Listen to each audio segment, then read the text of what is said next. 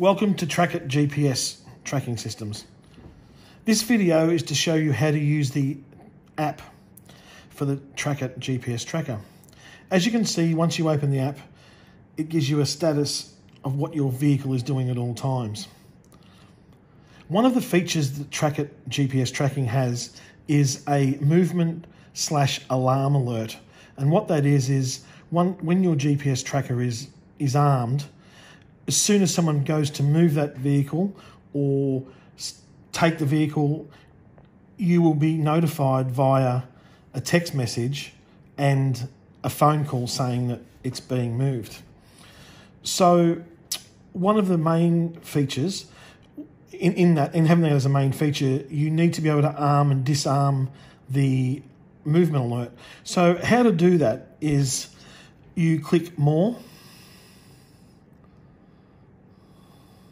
You go Send Command and Disarm Vehicle. Confirm your command and your tracker will be disarmed. Once it's disarmed, you can ride your motorbike, drive your vehicle, and you will not get phone calls or text messages saying that someone's moving that vehicle.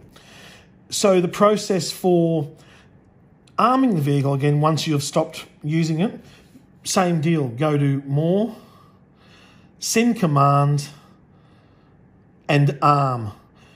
Confirm the command, confirm, and now your vehicle is fully armed. Go back and you're on your main screen.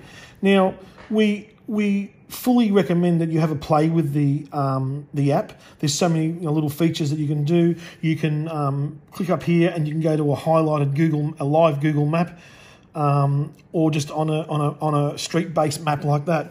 You can do history, so much more. So when your vehicle, or if your vehicle goes off and is saying that it's been moved, you live track that vehicle. And to do that live track, you will have a phone call or a text message saying that someone's moving your vehicle. Once you do that, you can then go down to this button here, open in Google Maps or a map, and once you open that, that'll live track that vehicle. Now, so your choice which you use. So we highly recommend you have a play with it.